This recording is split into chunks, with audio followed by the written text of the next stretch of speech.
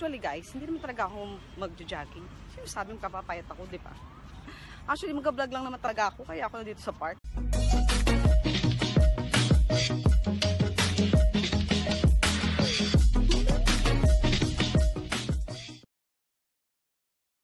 Tanan! So, ayan guys, ito lang yung aking susuotin ngayon. Papunta sa park, nag-cap lang ako. Then, ito, hindi ko ang tawag dito, may yung kitang side, ganyan. Pero may panloob naman ako, and jogging pants. So, I'm so ready. So, ayun, samahan niyo ako. Pumunta tayo ngayon sa park. So, ayan guys, baba na tayo. Ayan, punta na tayo sa park. Guys, alam niyo ba itong pants na to? Ito. Favorite ko itong pants na to. Kasi, tingnan niyo guys, pakita ko sa inyo. Meron siyang pocket dyan. Ayun, sa likod. Diyan ko nilalagay itong susi ko. Ayan, nandito na tayo sa labas. And, medyo maingay. So, lalakad lang ako kasi may malapit lang naman na park dito sa amin. Kaya, yan, samahan niyo ako ngayon kasi wala akong kasama. So, ayan guys, lakad-lakad tayo. Actually, yung weather, hindi siya ganun kainit. Medyo warm. Kaya, perfect maglakad ngayon.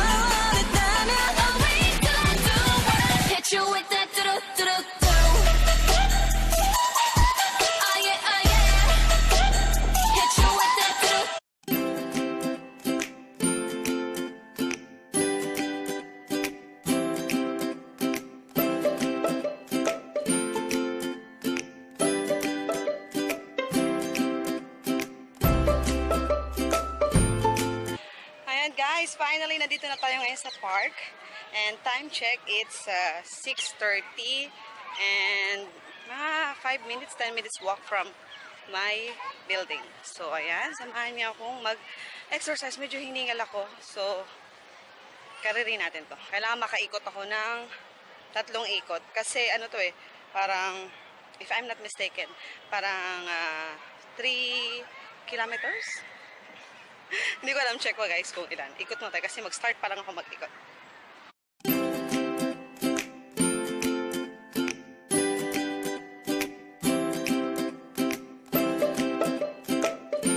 And guys, i-tour ko lang kayo saglit dito sa park na to.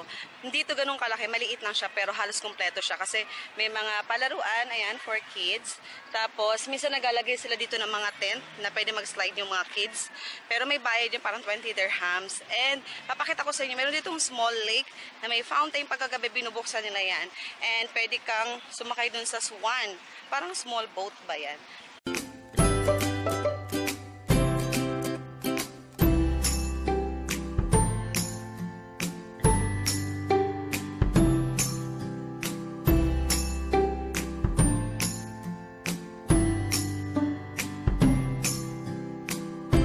Ito guys, yung sinasabi ko sa inyo yan.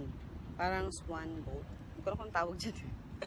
Basta yan, pero hindi ko alam kung magkano yung price niyan. Tignan natin. Kasi hindi ko pa yung nasakyan kasi parang bago yan dito sa park na to. So, ayan.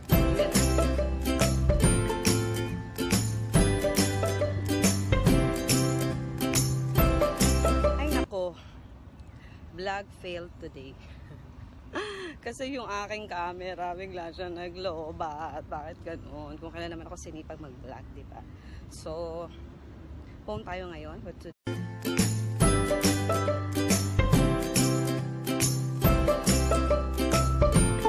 Actually guys, medyo medyo mainit sa balat ng konti yung init. Kasi wala namang araw Pero, mahangin.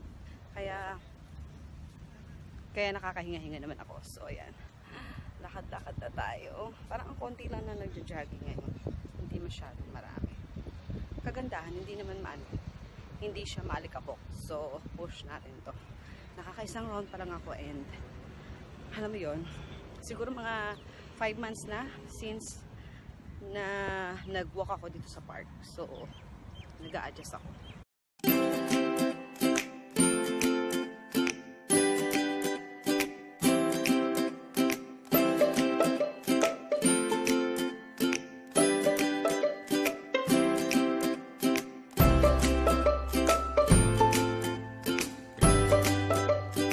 sana sa Pilipinas, meron din ganito na park, yung hindi mo kailangan magbayad ng entrance fee and you're free to walk.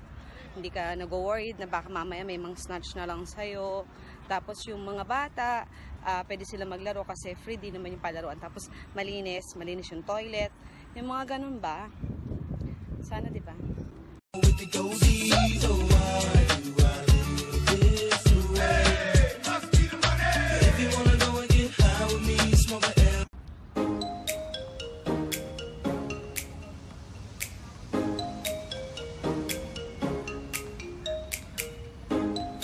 O, diba guys, not bad yung park namin dito. Okay na siya kasi siya, malinis. Hindi siya ganun kalaki pero pasok na siya sa banga.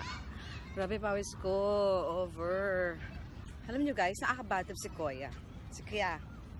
Kasi alam mo, ang lakas talaga maka-bad trip sa akin yung tawagin ako, hi miss. May mga ganun, parang lakas makasira ng araw.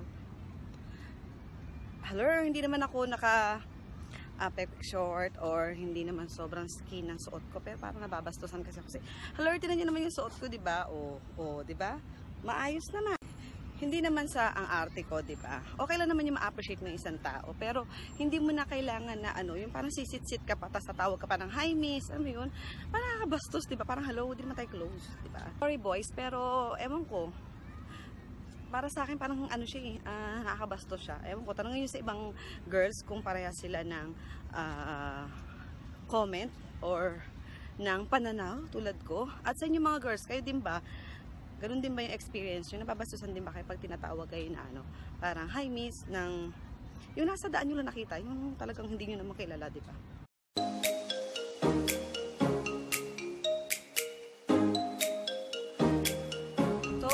Guys, ang aking vlog ngayon and ginagabi na ako, medyo madilim na. So, yan, maganda dito sa park namin kasi merong yoga, pwede kang mag-jogging, mag-walking, brisk walking, pwede kang mag-bike, and meron silang small na pwede ka doon mag-gym, and ano pa ba, pwede mo dalhin yung kids dito, pwede kang mag-boating, mag-play, and kung ano-ano pa. Kung taga Dubai kayo, hindi ko ina-advise na perfect na yung weather ngayon para mag-walk sa park or lumabas para mag-exercise. Kasi ngayong buwan ng August, ito yung paiba-iba yung weather, hindi siya consistent na malamig, hindi siya consistent na hindi maalikabok. May times na sobrang init, may times na sobrang ang alikabok. So ngayon, naswertihan na siguro ako na maganda yung weather. And yun, ang mahalaga lang naman kasi guys, yung minsan, at least once or twice a week, makapagpapawis tayo kasi good yan din sa ating health. Hindi lang dahil sa gusto natin magkaroon ng body goal, pero syempre, ang higit sa lahat na importante dyan, yung ating health. So ayan. Ayan guys, tapos na akong mag-walking, nakatatlong ikot ako. So ayan, ang pawis ko be, my gosh. Kailangan ko nang maligo. Ayan. So diba, ang ganda ng BB cream, diba? So, ayun guys. Huwag kayong pupunta sa park na wapak na wapak. Wapak yung make-up nyo. Kasi park yun, diba? Pagpapawisan din kayo, diba? Kaya, ayan. BB cream lang, sapat na, and sunscreen. Importante yun sa lahat. Kaya, ayan, ang payo ni Isa Jean. Hingal na ako, bes. Kailangan ko maglakad. So, ayan guys, that's it for today's vlog and sana nag-enjoy kayo sa patuloy ko sa inyo sa park and sa pagjo-jogging ko. Nandito na ako sa bahay and beyond. If you like this video guys, please subscribe naman kayo sa channel ko and like this video and click nyo na din yung notification bell para lagi kayong ma-notify pag nag-upload ako ng video at syempre para masaya tayong lahat. Hinihingal na ako. So, that's it guys. Thanks again for watching. Bye!